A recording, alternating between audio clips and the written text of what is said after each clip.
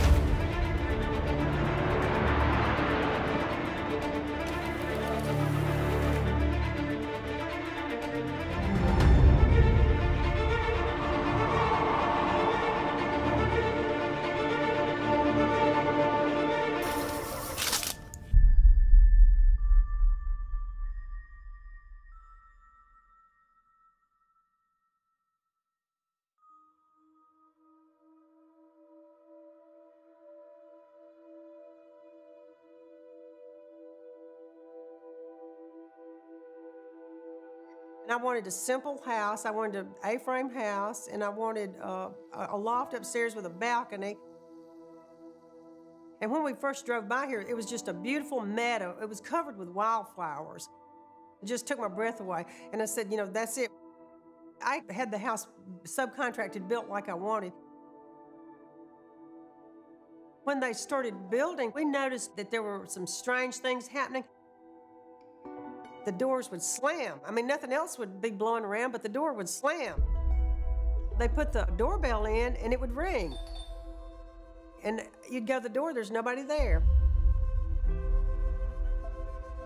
I remember deadbolting the door and going upstairs, and as soon as I got upstairs, we heard bang! I looked out, and the door was open, but it had the deadbolt still sticking out. This house had a lot of activity that was unusual, and we knew that. I made peace with that. I lived with that until 2011.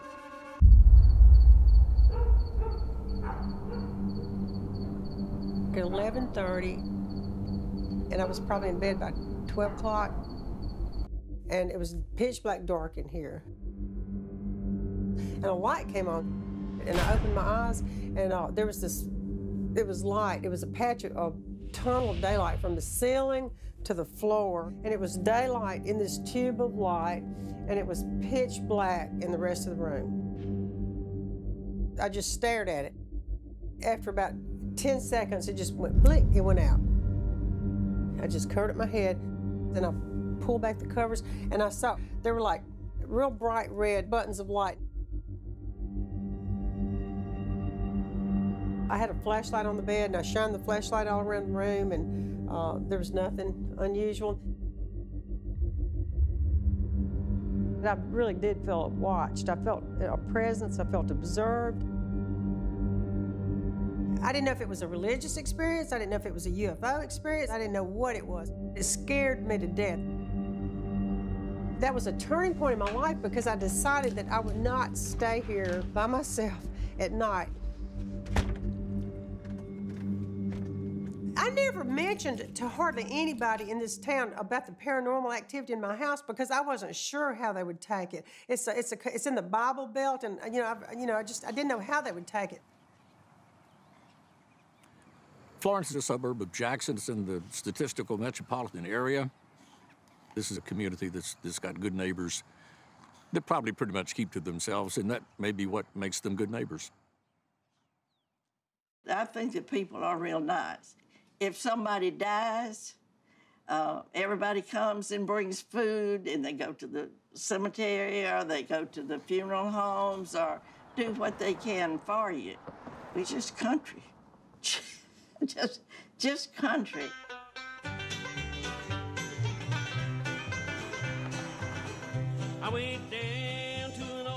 Florence is a great town, but it's a southern town. Some people are open-minded and some people are very closed-minded. Florence is very Bible Belt-ish. Bringing in the paranormal to them is unbelievable. Do you believe in ghosts? Believe in what? No, I don't. I am a Christian. I do believe in the Holy Spirit. Y'all go stay out in the empty houses all night. I'll go to bed.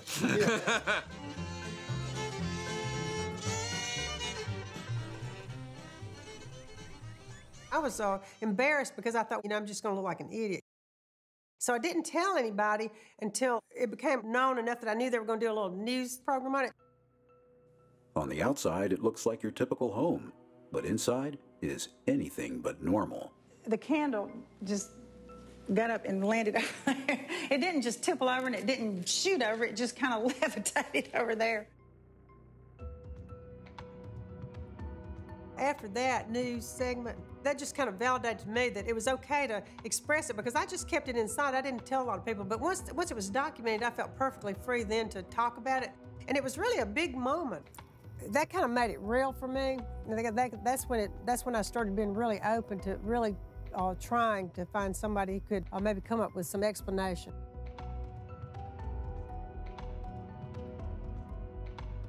I started talking to a friend of mine at work, and she said she knew a young investigator named John Bullard who might be interested.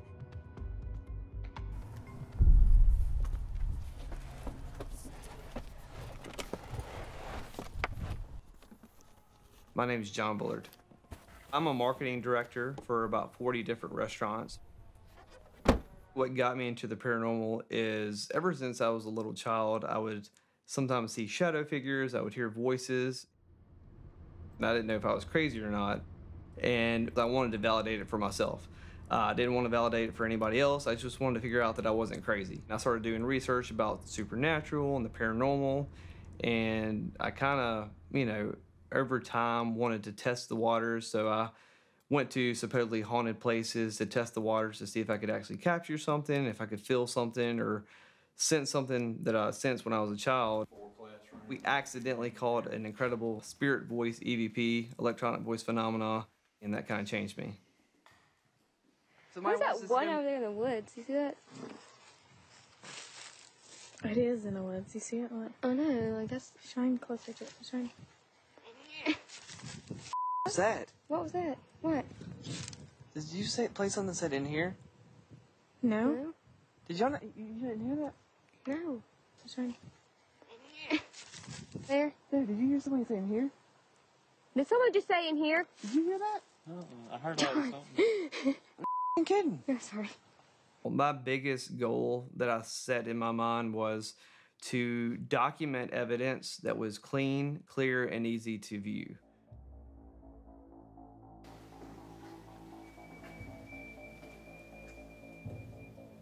Did somebody just make that noise? I was referred to the Mississippi house by a friend of a friend. When we pull up to the house, you would never think there was anything really going on inside the house. So we were really skeptical, but we figured we'd hear her out. Alice told us about the lights that she experienced in the bottom bedroom and some other sounds that she had heard in the house. And just from the pre-investigation that we did, it really started to intrigue me. Things that have moved, lights that have turned off. It's something different than just a paranormal investigation. We have done about 9 years. It's the longest location that we have ever done consistently. We have a DVR system that is filming the house 24 hours a day to try to capture something else. There's definitely something else out there, whether it's another world or something that we're tapping into. It's up for debate.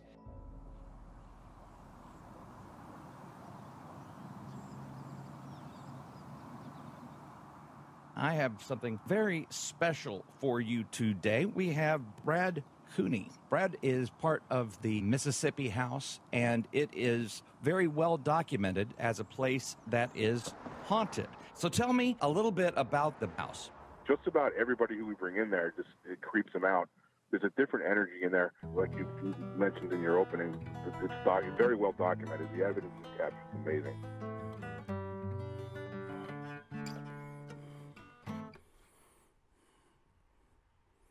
Good?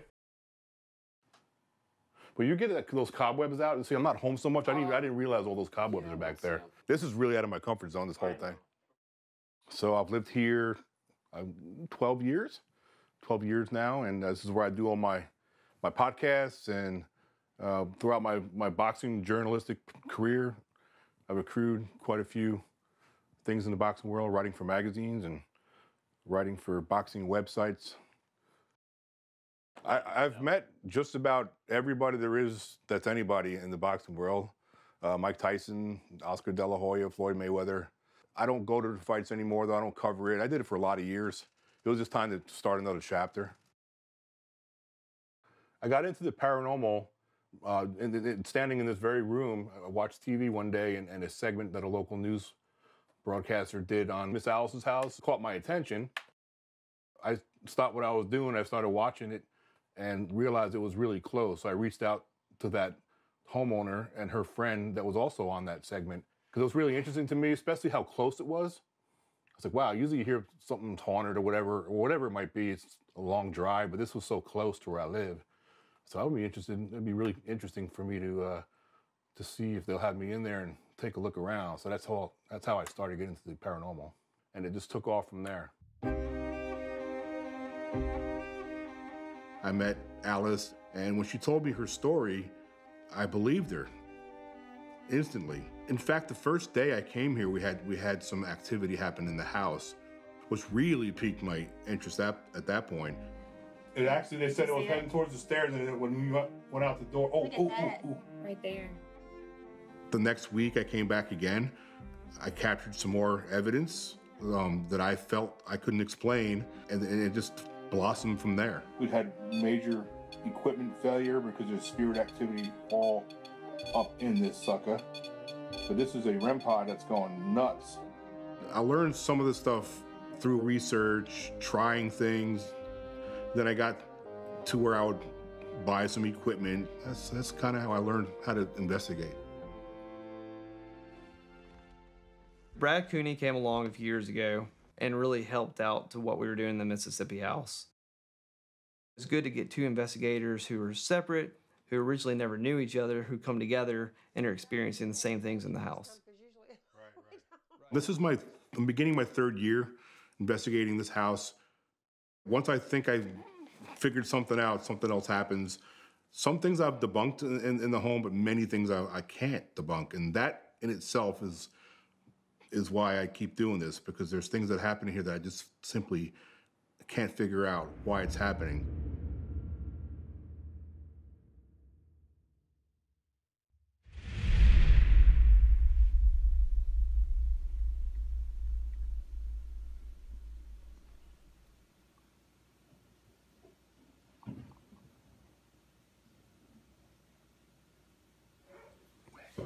There's gotta be somebody.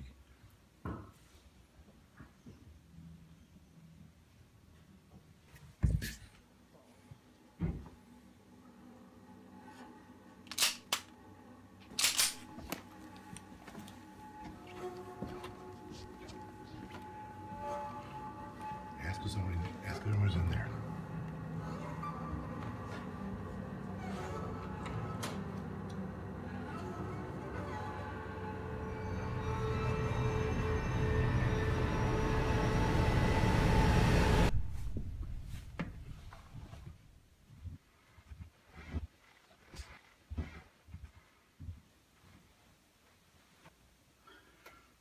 Man.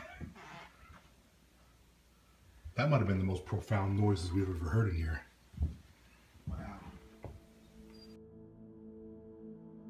During our investigations, we've heard voices in this house, doors open.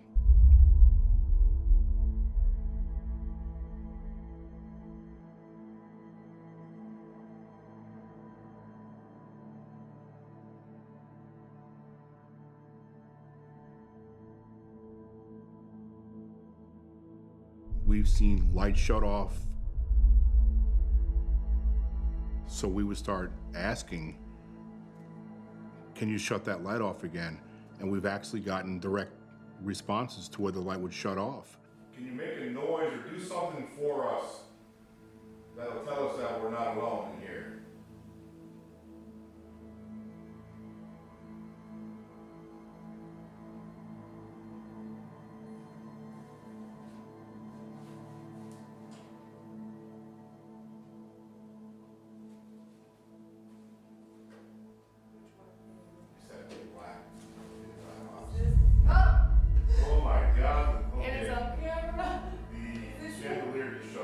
itself.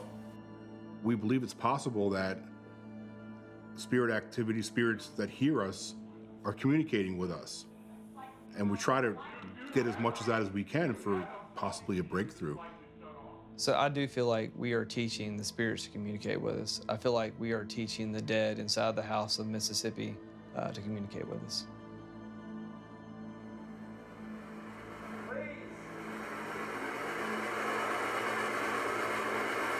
I feel your static charge energy. Turn it off for me, please. There we go. There we go. We use a lot of trigger objects inside the house. We started putting a baseball or 2 baseballs on the staircase in the Mississippi house. And for a while, we set them up there, and obviously we try to communicate to the spirits that we wanted them to move the baseball, to roll it down the stairs. We want nothing more than to hear the baseball bounce down those stairs and hit the floor. That baseball sat idle for days. But then one day just decided to up and move and fall down the steps by itself.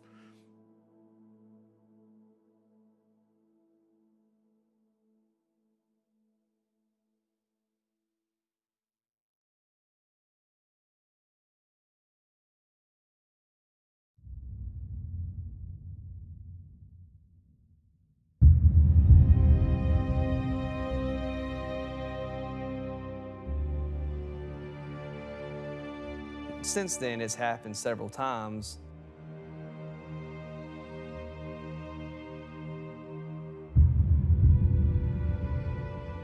What the hell's going on in this house? Why do things move that aren't supposed to move? Things defy physics. I want answers. What happens when we die? Do we retain our consciousness when we cross over, and this is what we're hearing and seeing in this house? The ball moving has intrigued me the most. That's something that I'm really hungry to find out why. Why is that ball moving? Is there something behind it? Why? I have no idea why this is happening. Let's bring in somebody who might. I think that's very, very important.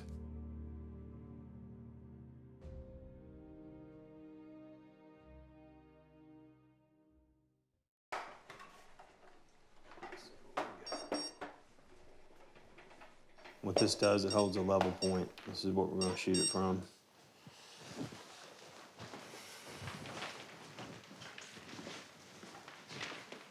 Zero.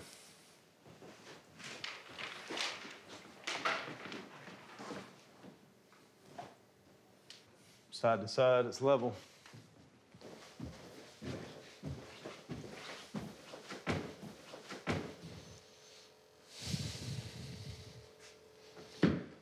And there might be a little slope up here, but Way up there, yeah.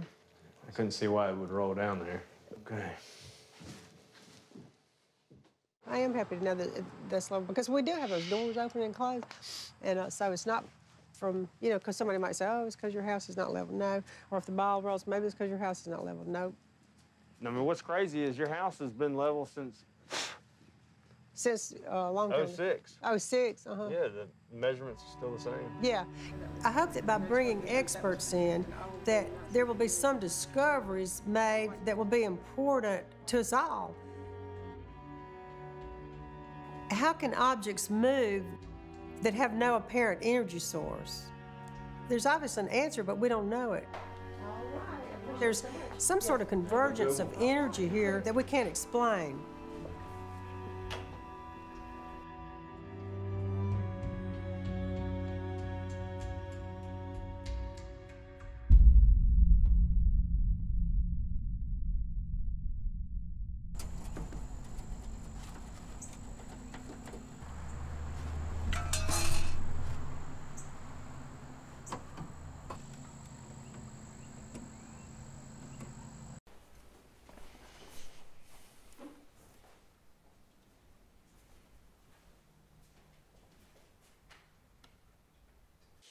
So in my opinion, now all that's working fine to the chandelier and these lights. And I checked the breaker's shutting it off and good voltage there. This dimmer here, it works fine. Sometimes the dimmers will go bad and make it, you know, go dimmer. But that seems to be working fine at this time. I'm not finding anything wrong with it. So I'm not seeing anything out of the ordinary. I would have liked to have seen it doing what y'all said it did, though. That would be interesting to me. I think the electrical's fine. There's nothing wrong with it. I think you're looking at something else.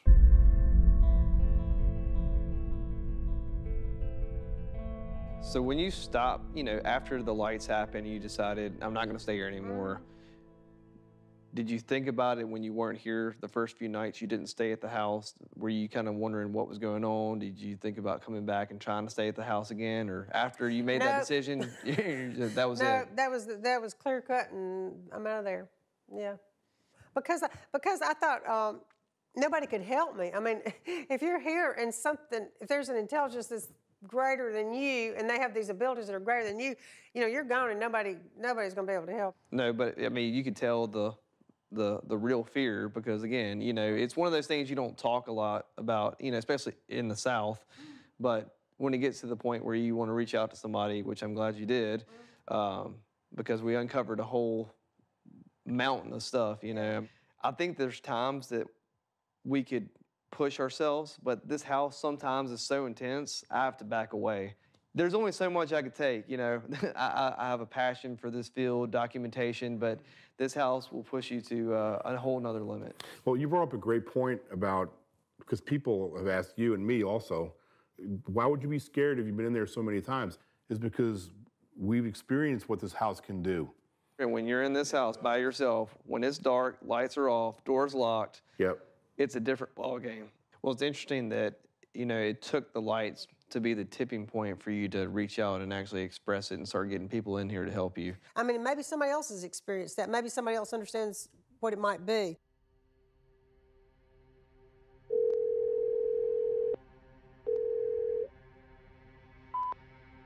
Hi, Steve. This is Alice Jackson. I live in Florence, Mississippi, and I've been having a lot of unexplained, strange occurrences at my house for quite a few years. I'm actually having trouble living there. You know, I don't have any idea what's going on. I'm just trying to find some explanations, and I was hoping that you might be able to help. Please call me back. I would really appreciate it. So I was invited by Alice to come and investigate her house. At first, I was a little hesitant, but I talked to her on the phone, and something really is troubling her. You know, I could just tell how sincere she was and how much this house scared her. I mean, the fact that it's been 10 years and she hasn't slept in the house.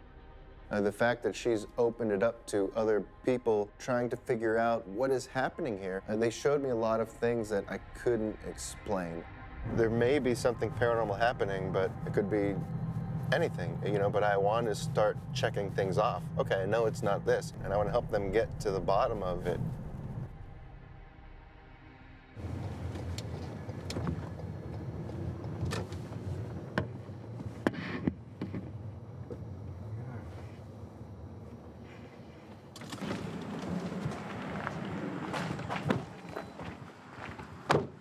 Hi, Alice. How are you doing? How are you? It's nice to see you. Oh, it's good to see you. Thank you. It really is. I have some people here, and Hey, we're y'all. ready to do this.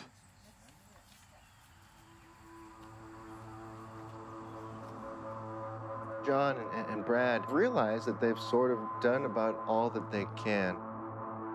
Now it's time to step in and bring it to the next level. It's time to bring in some other people. I got all of these different experts to come together and get answers.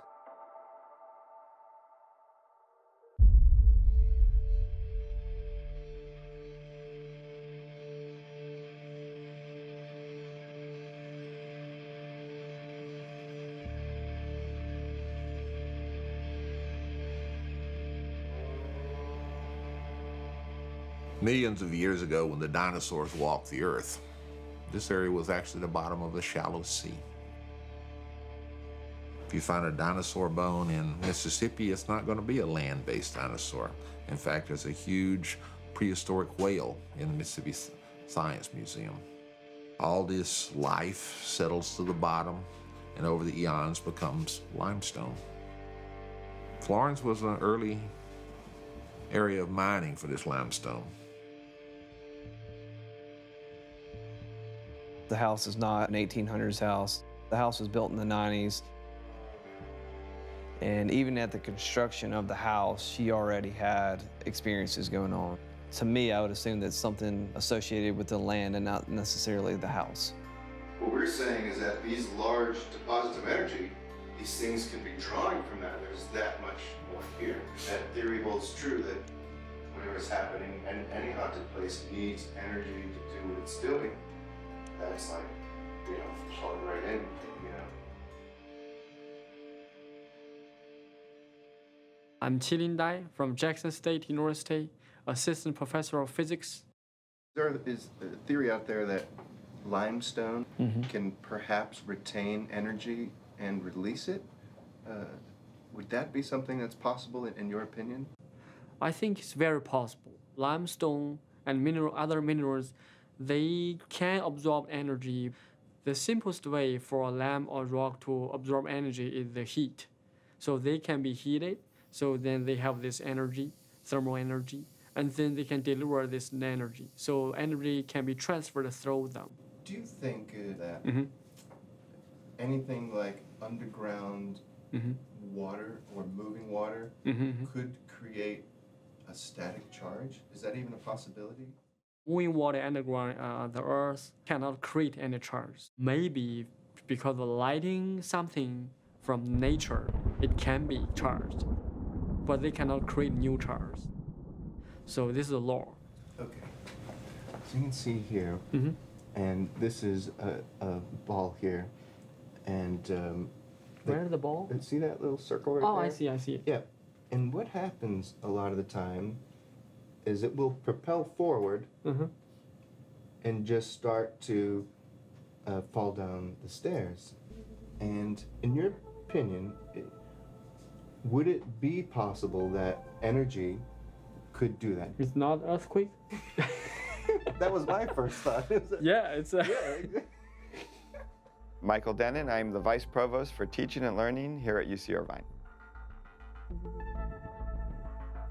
So it's really interesting footage like this where you have like a ball, in this case there's the ball on the stairs, and then it suddenly moves and rolls down the stairs. First of all, it's a ball, so that's kind of makes it a little easier because those do roll. The challenge is figuring out what would have kicked or got the ball rolling.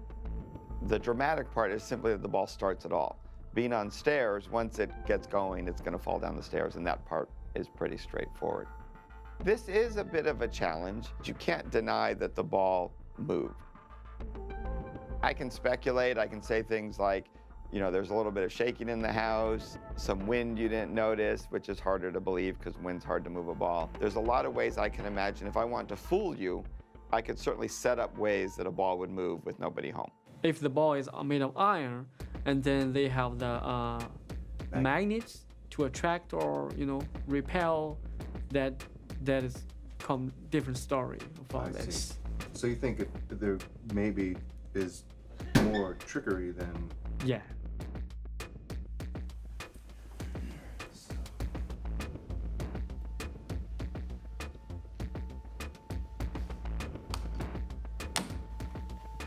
I bet air will do a little bit. There's no breeze coming through this house that's this powerful. No.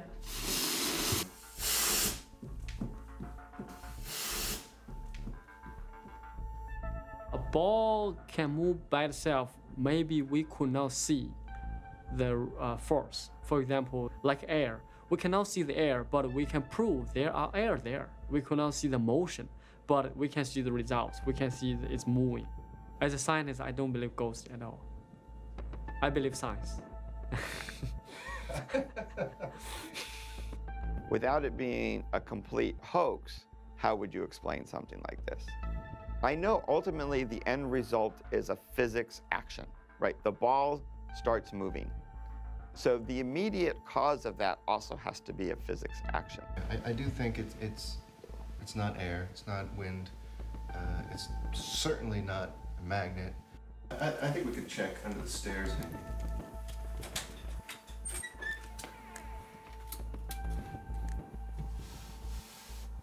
There's no holes here.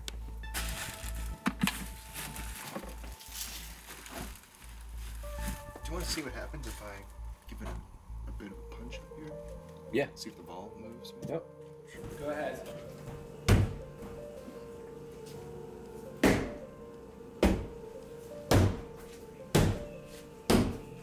Anything? Nothing. It's not even moving. If you really were to, I guess, rule out what I would call the trivial physical cases and rule out the cases of hoaxes, then you're into this interesting realm of, okay, something physical caused it, but what caused that physical?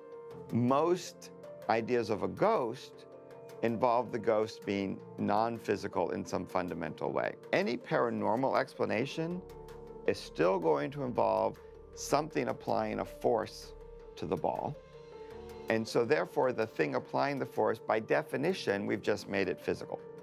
So it's just an interesting conundrum that, to me, moves it from science to detective story.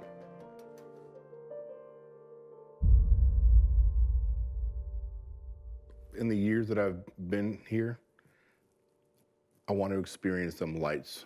I've seen so many things in this house, and with my own eyes, but that's what I want to see.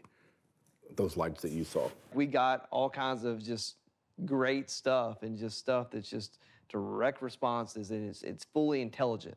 You know, it's not residual. It's intelligent stuff happening in the house, but there's that carrot that's dangling. It's like the holy grail. Lights. The holy grail of what we're trying to capture here is the lights that Alice saw. Over the years, I've experienced one thing with lights. I was upstairs in the bedroom at the Mississippi house with the door closed. We were doing an EVP session. It was me and one fellow investigator. And the bottom frame of the door turned bright white. And it was almost like a camera shutter, 2 to 3 flashes of white. I sat there kind of in awe for a few minutes. It was not raining, there was no thunder, the night was clear. I opened the door and it never happened again. We luckily did capture that on film.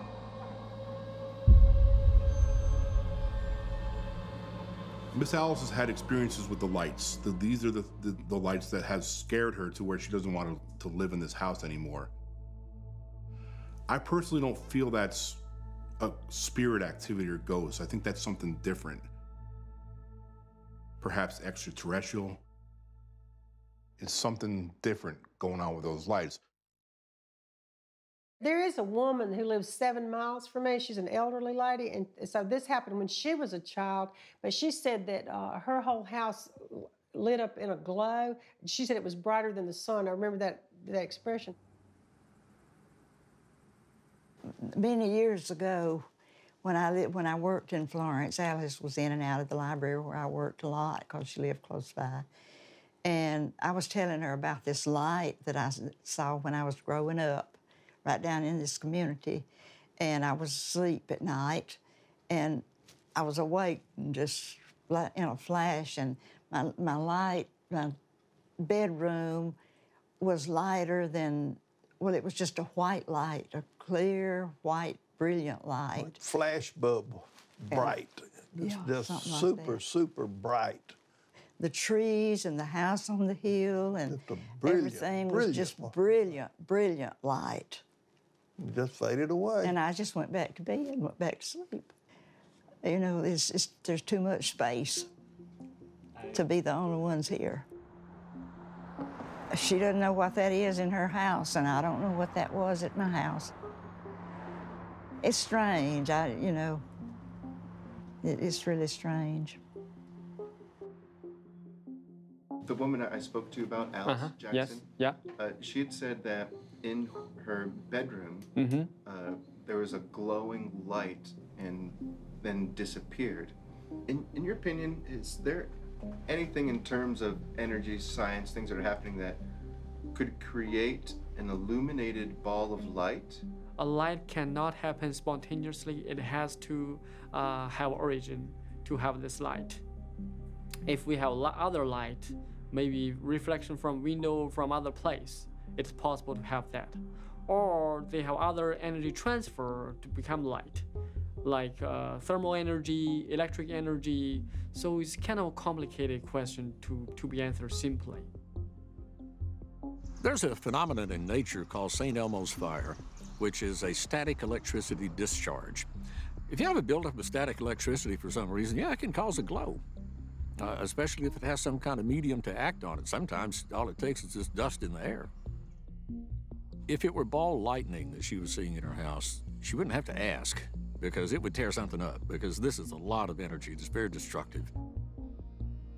Strange lights are often the easiest to offer different explanations to. Of all physics phenomena, light is the most flexible in a weird way. The challenge is often recreating them or figuring out exactly what did it at a level that would make someone confident that it really was just a physics effect.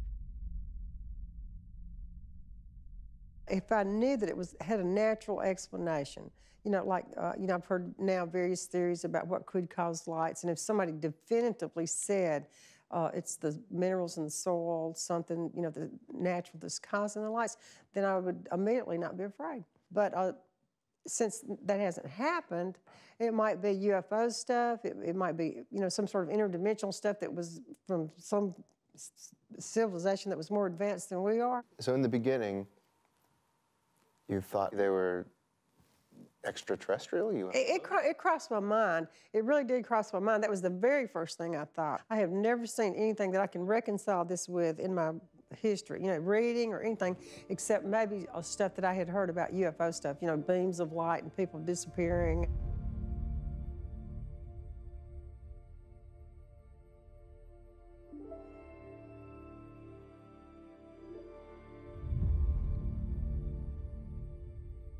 My name's Calvin Parker, and I was abducted in 1973, October 1973. It was just over here, probably length of a football field, and back that way. And that's where it sat down. And when it originally sat down, I was facing the river, and I could see the blue lights coming over my shoulder. When they stopped and they opened up, then that real bright light come out. 3 robot-looking creatures came out. 2 of them got a hold of myself, took us aboard, give us an examination. I didn't know what a UFO was or an alien was until this happened. And I still don't know that it was aliens. It could have been something from an inner dimension that traveled through it. I hadn't ruled that out. All I know is something happened.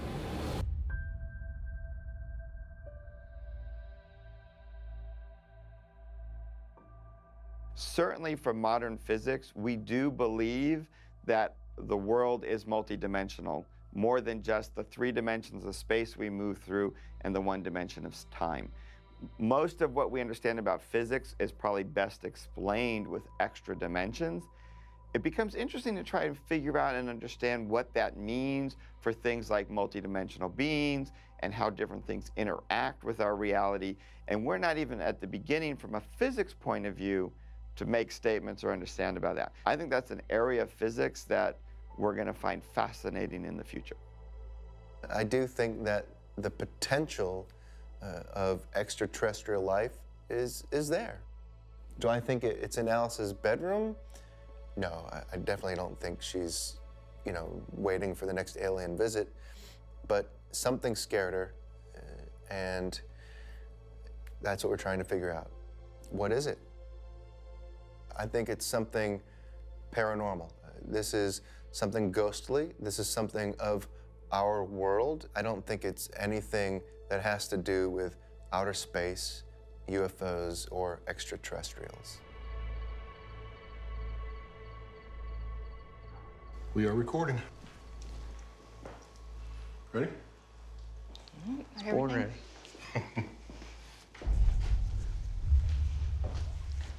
Let me just make sure this bad boy's still We're here tonight to communicate with any spirit that's in this house.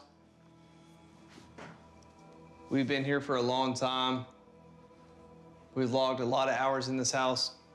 Any intelligent spirit that's in this house tonight, we want you to come down here and communicate with us and make yourself known.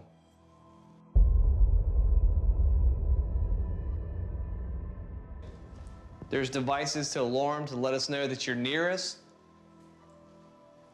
We want you to come down here and just like you have many times before, let us know that you're here. Let us feel your energy.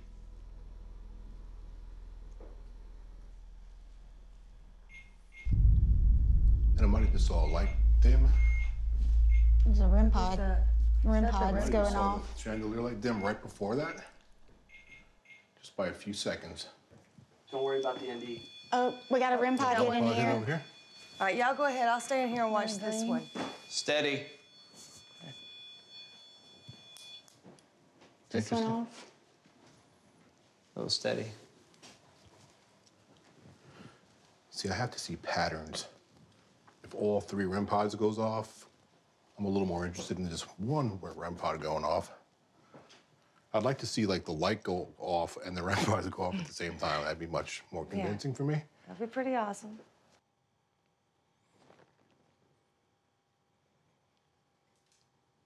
We're trying to understand and help you communicate. Throughout the years we've been here.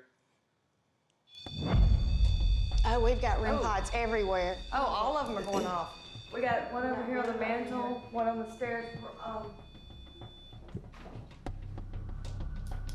Brad, anything back here going on? Just the REM pod. You have the REM pod. We got another too? REM pod. So all 3 of them were going off. So all 3 just went off at the same time? Yes. Which There is it goes pretty again. cool because I had mentioned before I want to see all 3 of them go off. A yellow and green. I can't get a sentence out without it going off, huh? Oh, okay. Good Is that deal. one going off too? Yeah, this one up here. Let's check this I'll one. just shut my mouth. It's a little more interesting to me for sure when all these devices go off. However, I'm still not 100% sold. We use some devices and they measure energy. And we had one set up in the living room, one in the back bedroom, one on the stairs. We wanted to separate them as much as possible. And we do that so it's consistency. If one can go off, we can manipulate another one. If they all go off at the same time, that's pretty impressive, which is indicative of some kind of energy, something going on, something not normal. It's something over the years I've just never had happen. The light of God surrounds us. The love of God enfolds us. The power of God protects us. The presence of God watches over us. Wherever we are, God is, and all is well.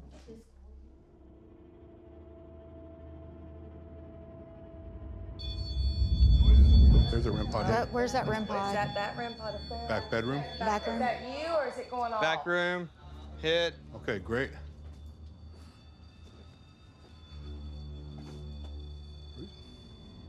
This room is heavy, man. And as soon as I came in the room, I felt uneasy.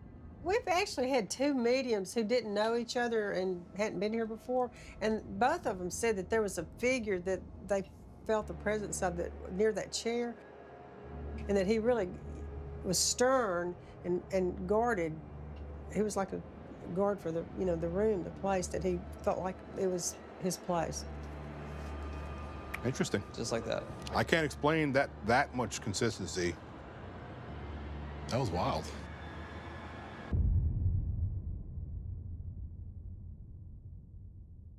Alice has had psychics investigate the house before, and she wanted to have another one take a look around. And I don't use psychics on many investigations just because it's very hard to quantify what they're saying. But this was important to Alice. So we got somebody from out of state. They came from California.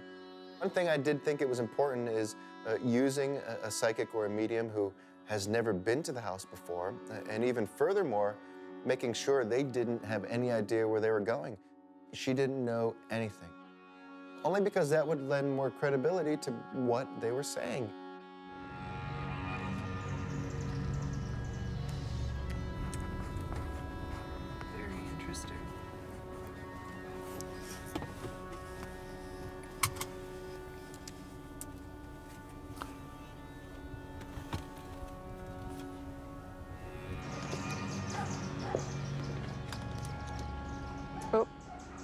Okay.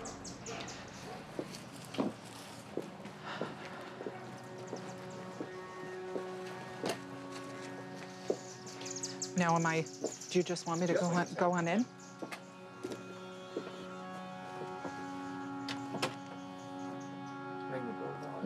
Yeah.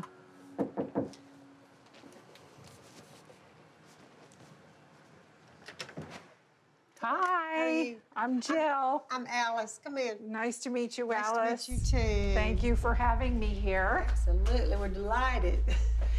Where would you like me to go? The house is yours. Okay. It's yours. Very good. So what I'll do is I'm just going to start down here. I am not going to say too much at first. If you have any questions, though, for me, feel free to ask. Okay. And I'm just going to sit over here.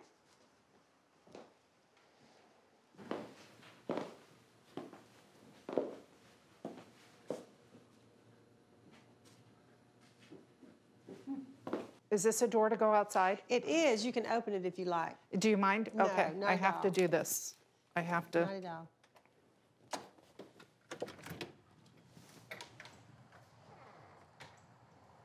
I have to get out here and look at this.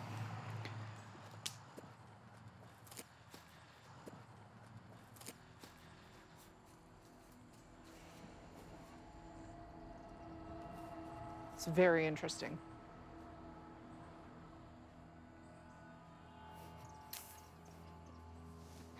Can I ask you a question?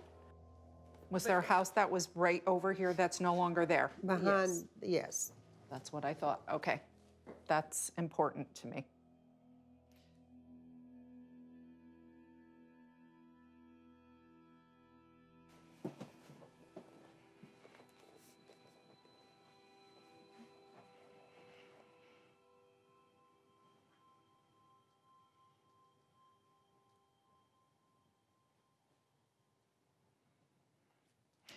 What I like to do is I just like to go through and pick out some really strong focal points, and then I'm gonna address them like I did with that other door.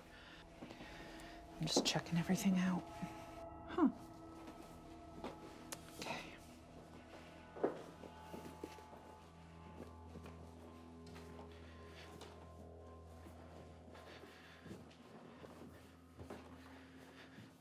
This window.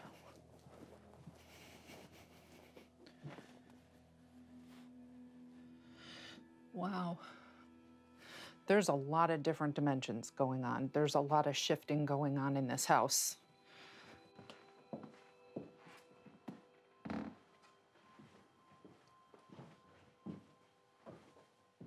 Okay. I'm going to ask you a couple of questions. About a week ago, I started having some very unusual dreams that turned into what I call a series. I document them. I have a dream diary. I also sometimes sketch. What is so unusual is as soon as I saw that door and went outside, I knew this was the door. Mm-hmm.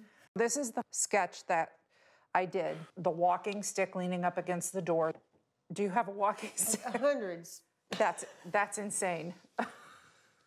With faces, I collect them. I don't even know if I should say this. I don't know. I'm a psychiatric nurse. I've heard of murder stories. I've heard of abuse of everything. I don't want you to panic. It's nothing to panic about, but it is, to me, it's a very sad imprint. Mm-hmm. There was somebody killed in your backyard. I do think there were landowners that lived here initially that did not treat people so well. Mm-hmm. The male, I feel him here.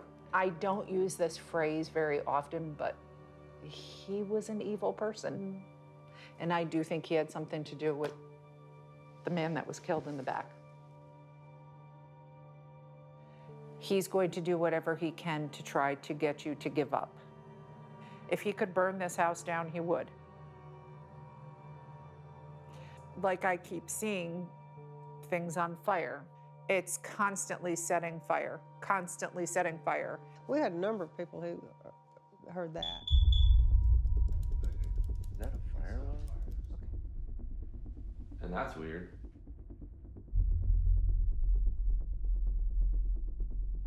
You've struck a thought. I've heard of history of fires in this town. Florence burned several times. First time it was facing west, and when they rebuilt, they built it north. So that's the reason it's built with facing north now. Do we know what caused the fire? From what I know, they don't know. I mean, you know. But the fire created, whatever the fire was, created the geographical reconfiguration? Uh-huh. And that's what he was saying, that they, yeah. Where is that? Is that it right there? I think that's it. It's a fire detector. Or right there in the hallway. Smoke detector. We're talking about fire and the smoke detector. Battery beeps.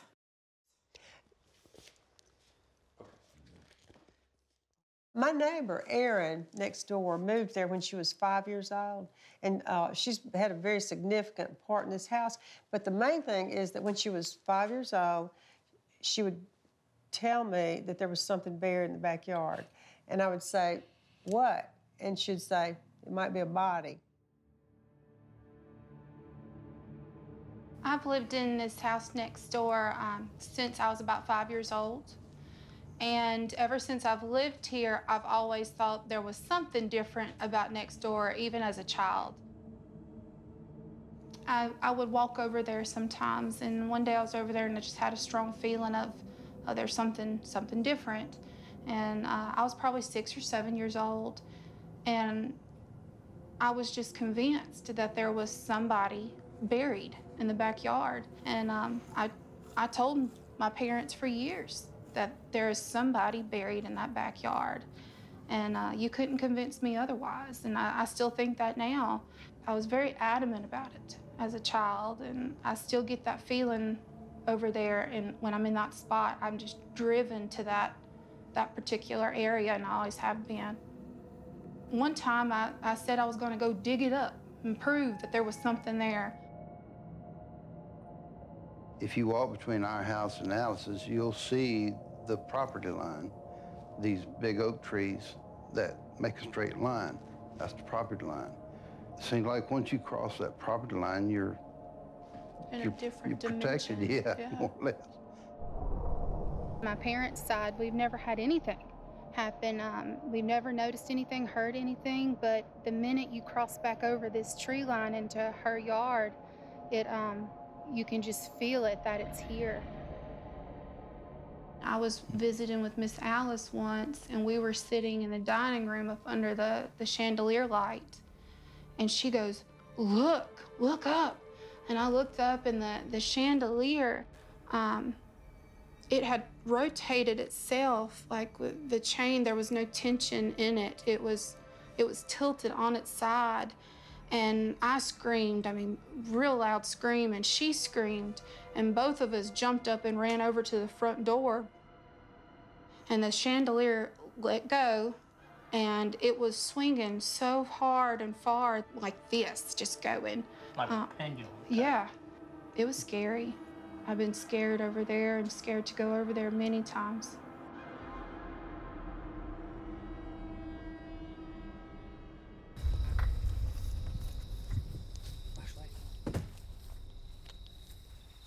Here, give you a light. Thank you. Hey, Erin. Hi. So, I'm doing well. How are you? Good to see you. You too? How are you? I'm good. Long time no see. Yeah. You doing all right? Yeah, I'm hanging in there. Good, good. so we're going to go to where you think there might be something in the backyard. Yes. Okay. A couple of spots. So we're going to follow you. Okay. Okay.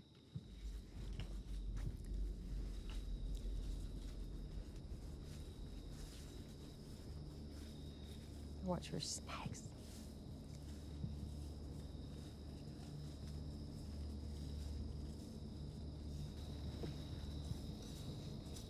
There you go. Okay, so you felt like drawn to this spot? Erin? Yeah, since I was probably about 6 years old, I've always thought that there's something over on this land, and every time I was in this spot, one of the stronger ones, I've just always thought it was a body here or something significant happened to a body here. but this is one of the main ones. This was the one that I came to when I was real little. We would come over here and play like little tea parties and stuff in her backyard. She'd let us, and I just didn't want to come play in this spot. Aaron actually did find 4 bodies near the Pearl River. People knew they were there from the Civil War, and adults were trying to find those bodies and they couldn't. Now, the guy told me that when he took me along, that sometimes children are more open to things that adults want to be closed-minded to, and so he wanted me to try it. And everywhere that I walked over and they crossed, they put a flag, and then later that day went and did whatever they do. And where I had marked, they found all 4 bodies. That validates your feeling here. Yeah, right. I mean, what else? How could you have more validation than that? That's impressive. Well, you want to try to do a EVP session right here? Sure. Are you okay with that? Oh yeah, until I fucking run. Look, you know you can grab onto me. You trust me after a few years, don't you? I'll do it. I'll hang. I got it. All right. You ready? Yeah. Okay. Is there somebody out here in the yard or the land? Can you give us some kind of sign that you're aware that Aaron is standing right here? Do you know Aaron?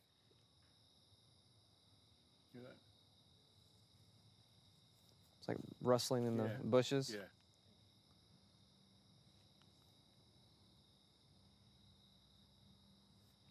Is there something buried in the yard?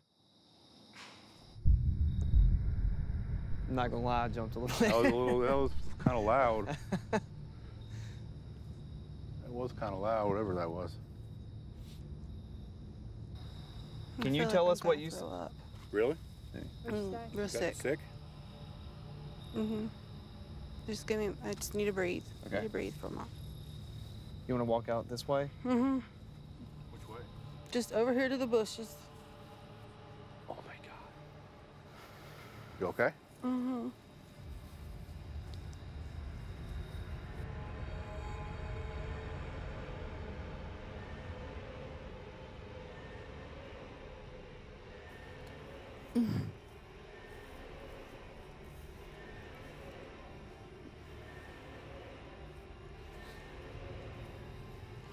You okay?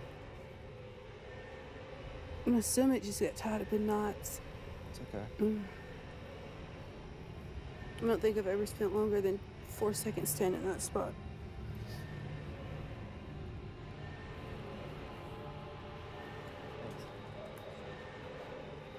Hey guys, let's get Aaron inside. Let's wrap it up for tonight.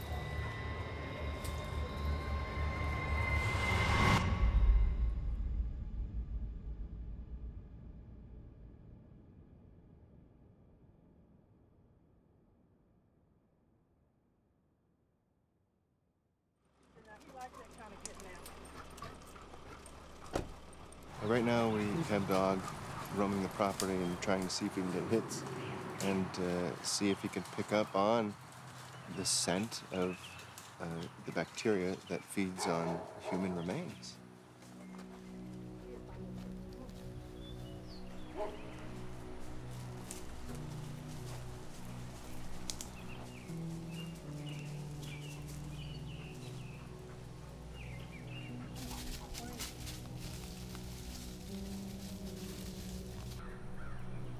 Probing to aerate the soil so that if there is any cadaver source here, it will allow the odor to come up easier and make it a little stronger for the dog to be able to work.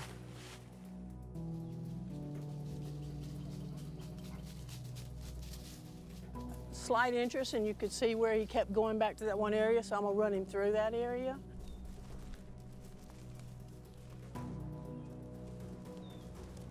If it's someone buried, the dog's gonna show a lot of interest to the trees. If a body's buried somewhere and trees grow up, well, they use the body as nourishment. And so the tree takes on that odor, and it's in their leaves and things like that.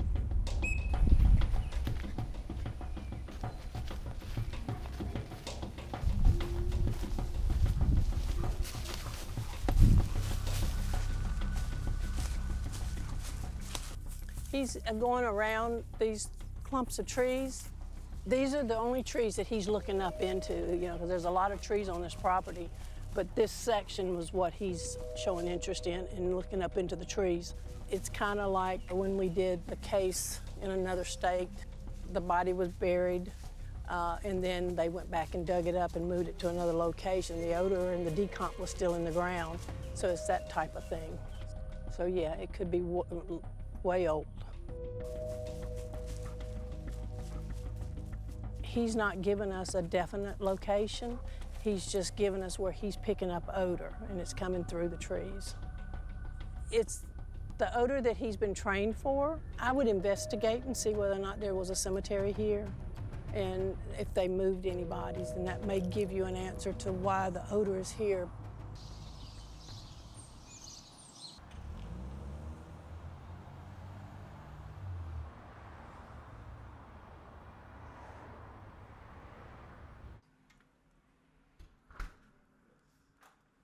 We brought some cadaver dogs over there, right? Which they smell decomposition and bacteria that feeds on human bodies, that sort of thing. And those dogs were picking up that odor in and around her yard. And so we wanted to do a little research and see if perhaps there's ever been any sort of evidence of a burial there or a graveyard at any point in time. This is a picture of the Florence Cemetery. Right, yep. This part that's clear, that is the original part of the cemetery. All this here? All of this. Okay, okay. When the town burned, all of the records were burned. And there is not any records anywhere on that part of it. I see. Do you think where Miss Alice's house is that perhaps there could have been something like that before record keeping, like before it all burnt? It could be, but if it is, I don't think there's any record of that. So if there was a grave of some sort or a burial where Miss Alice lives now, it would have to have been before the fire. Right. In regards to this, where is Alice's house? Is it, say, north? Okay. Is it east or west? All right, she's on this Clearance Road. Okay. So it would be up here. Okay, so her house is somewhere. Her house would be on down in here. So her house is around here where the unmarked section is. Right, it would be on by there. So there are plenty of unmarked burials in Florence, but no real evidence to show that it's right there on Alice's property. But nobody knows where those burials were prior to the fire. After the fire, everything was destroyed, all the records for the town. So there could have been something prior. We can't jump to any conclusions, but we can speculate. Would you ever consider moving back into the house and living here? What would it take? If I didn't live here alone, you know, if somebody else lived with me, I probably, you know, I could do it. I could do it. But alone here, I haven't come to that point. I mean, I haven't been to that place yet. I really haven't. I'm not saying I couldn't, but I haven't. I'm not right yet. Because I still, I still don't know where I might end up. I hope this process helps her. I really do. That's the goal. That's what we're trying to. I think we're 80% there, to be honest with you. I think we're about 80% there. Are we ever going to get her back in the house, sleeping at night? I don't know. I hope through this process, it... There's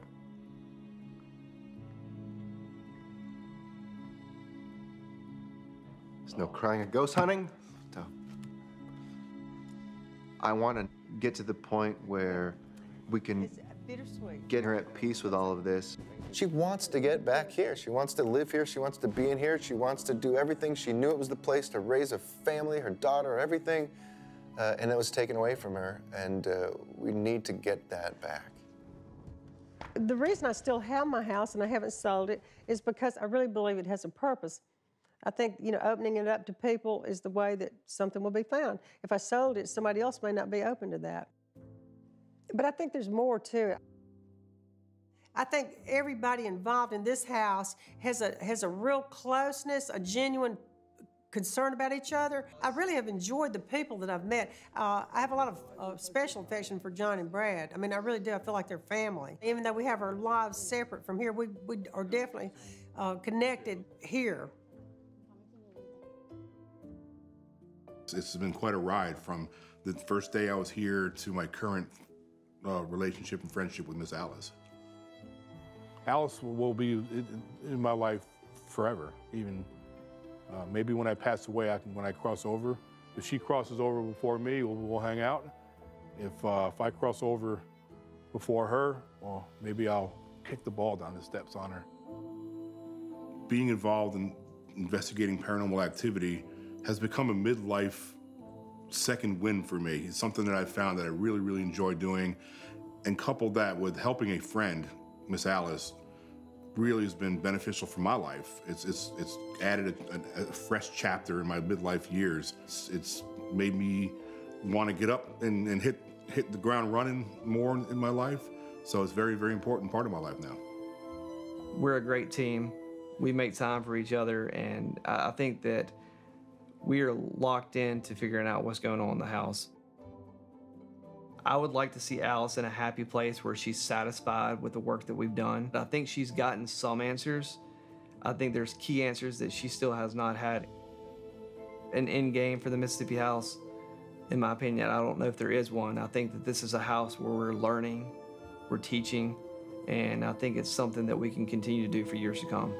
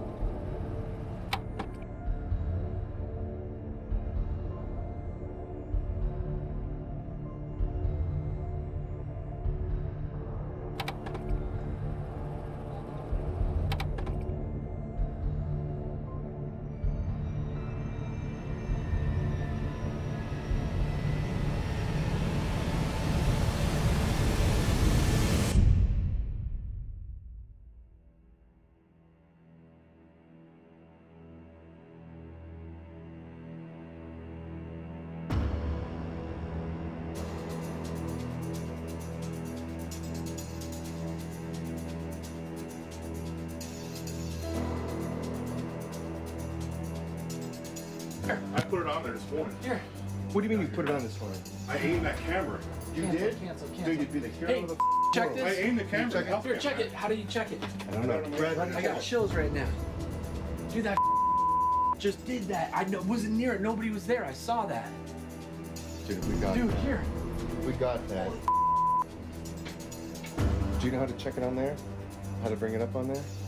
Yeah, this is gonna be quick right here. That's okay. It'll be. Dude, come on. You gotta be kidding me right now. Don't believe it. Yeah, here we go. Here's my last shot. It was rolling. Yeah, we got it? Yeah, it's not there anymore.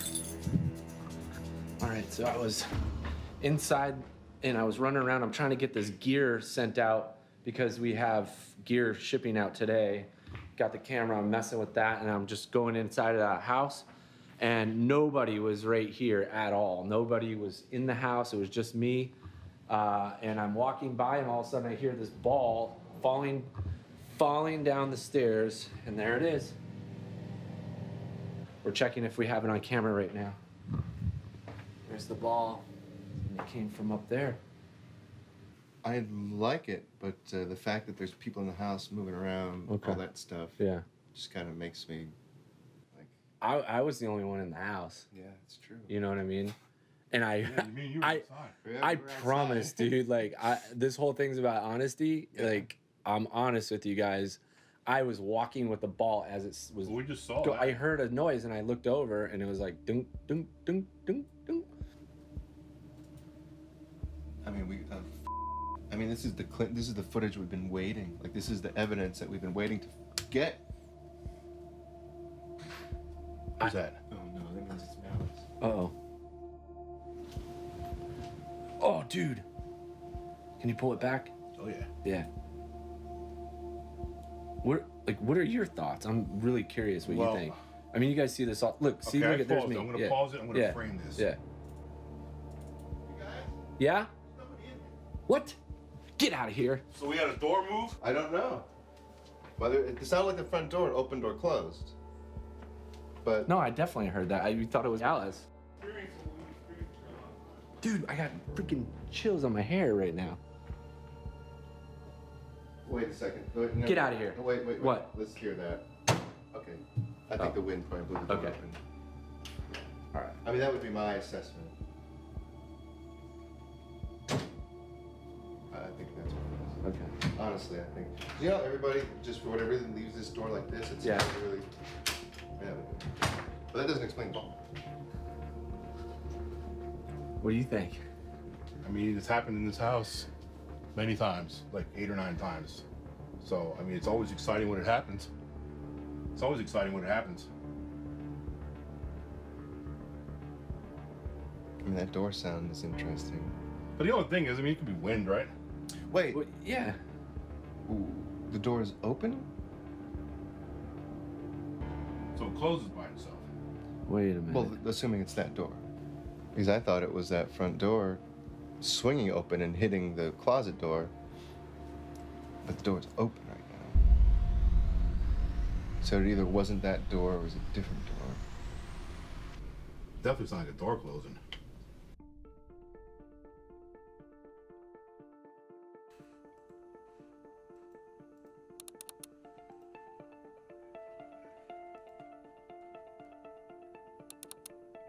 A few days went by and I was wondering what that noise was.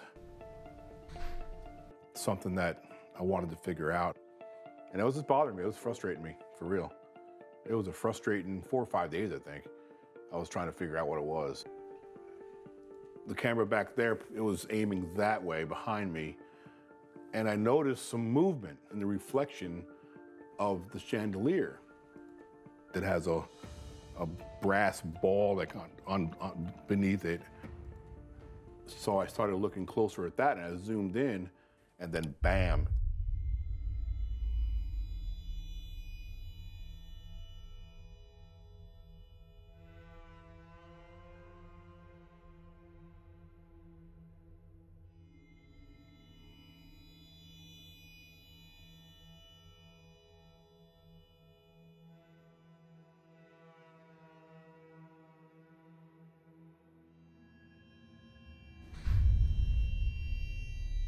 My heart started racing. What I saw, you know, with two different doors opening, and then one of them opened and closed. It's like something just came through. It's one thing to capture a door opening, but it's really a different level when you see a door open and then close itself. I mean, I haven't seen that before.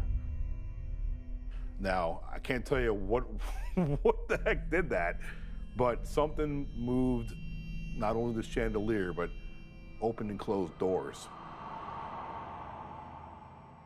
It's very interesting. That's important to me.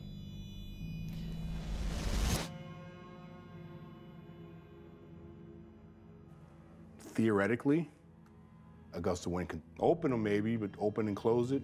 2 of them, in theory, I guess it's possible. You know, and don't forget, you know, minutes before that, a baseball was flipped down the steps and the doors were closed. Not to mention there was hardly any breeze at all. This is a Mississippi hot summer day. So when you bundle all that up and you look at that, that is some dramatic activity, all within minutes. You see, I mean, we got lights like coming. Yeah, lights are freaking out.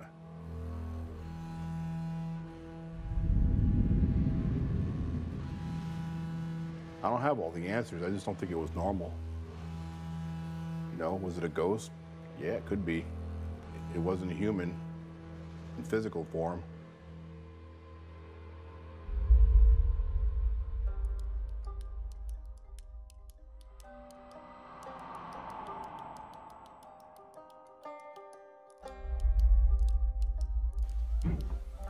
This is going to continue on. It's not to the point where she'll just be okay. It's over with. Until we can figure out what's going on, Miss Alice is going to want to pursue and keep trying to find the answers. What created those lights? And I'll be right by her side. We're going to do this together and figure this out. Bless Alice, Lord, and be with her always. I think the attraction to all of it is there's always been the question, what's after death? And anybody who hasn't thought about that's a liar. I think if you find proof of ghosts, then you found your proof of life after death. And you don't have to just take it on faith. And we, being human beings, would like to have proof of it. I really think that's the attraction of it. I think that that will always be the attraction of ghost stories. I think this is one of those mysterious areas of life that this is going to have to be something that people deal with in their own hearts, their own minds, and come to their own conclusions and just be true to themselves.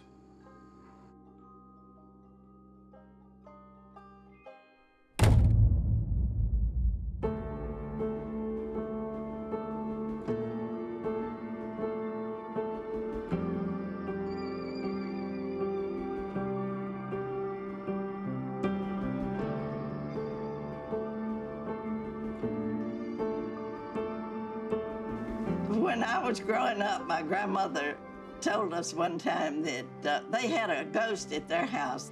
Every night, that ghost would come there and go up the steps. So finally, they decided they would go and they would find out what the ghost was. They went out that night, and about the middle of the night, here comes several goats going up and down the steps, up and down the steps. So their ghost was a goat ghost, T-Bone.